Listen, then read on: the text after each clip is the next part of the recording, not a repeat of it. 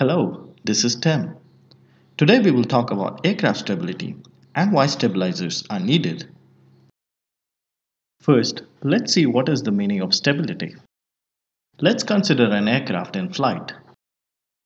The ability of this aircraft to withstand any disturbances and continue its normal flight is called as stability. Stability can be classified into static stability and dynamic stability. We will look at static stability in this video. What is static stability?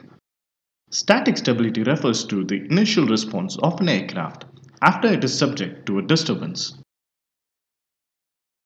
After the disturbance, if the aircraft has a tendency to come back to its original attitude, then it is said to have positive static stability. After the disturbance, if the aircraft has a tendency to deviate away from its original attitude, then it is said to have negative static stability. After the disturbance, if the aircraft tends to maintain its new attitude, that is not coming back or not deviating from the original attitude, then it is said to have neutral static stability. On comparing the positive static stability, negative static stability, and the neutral static stability, we understand that the aircraft should have positive static stability. This stability is entirely dependent on the aircraft design.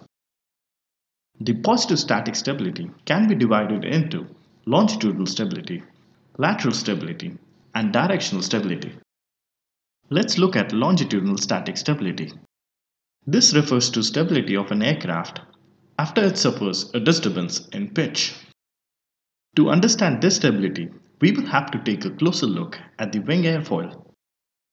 On the airfoil, there is a point called as center of gravity or CG and another point called as center of pressure or CP. At the center of gravity, the aircraft's weight force acts downwards and this is a fixed point. At the center of pressure, the lift force of the wing acts and this point moves based on the lift. Let's keep the CP ahead of the CG. Now, if there is a disturbance in the pitch, the tendency of the aircraft would be to deviate from the original attitude. This will result in negative longitudinal static stability. Now let's keep the CP behind the CG.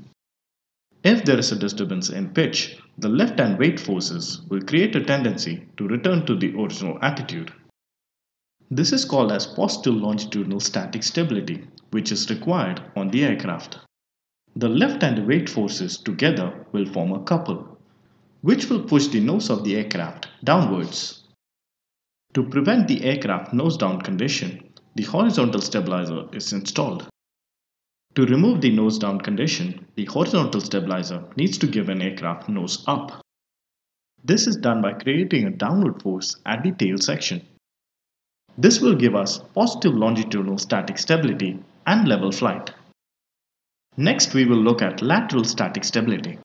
If the aircraft is subject to a disturbance in roll, then it tends to roll with the wind. For this disturbance, stability is provided by the vertical stabilizer and the wing structure. As the aircraft rolls due to the disturbance, the lift increases on the downgoing wing as the angle of attack on this wing increases. The lift decreases on the upgoing wing as the angle of attack on this wing decreases.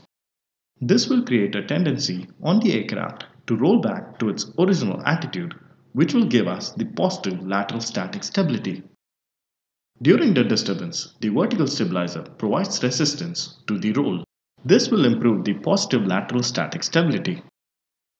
Next, we will look at directional static stability. This is important when the aircraft is subject to a disturbance in yaw, causing the aircraft to turn. The vertical stabilizer becomes the primary surface to provide the directional stability. During the disturbance, the nose will yaw in the same direction as the wind. The tail will yaw in the opposite direction of the wind.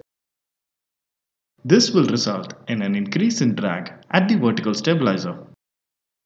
This creates a tendency to yaw back to the original attitude, which will give us the positive directional static stability. The static stability of an aircraft includes the longitudinal static stability, lateral static stability, and the directional static stability. The positive static stability is achieved by a good aircraft design, or more specifically, a good design of the wing and the horizontal and vertical stabilizers. Thank you for watching and please subscribe.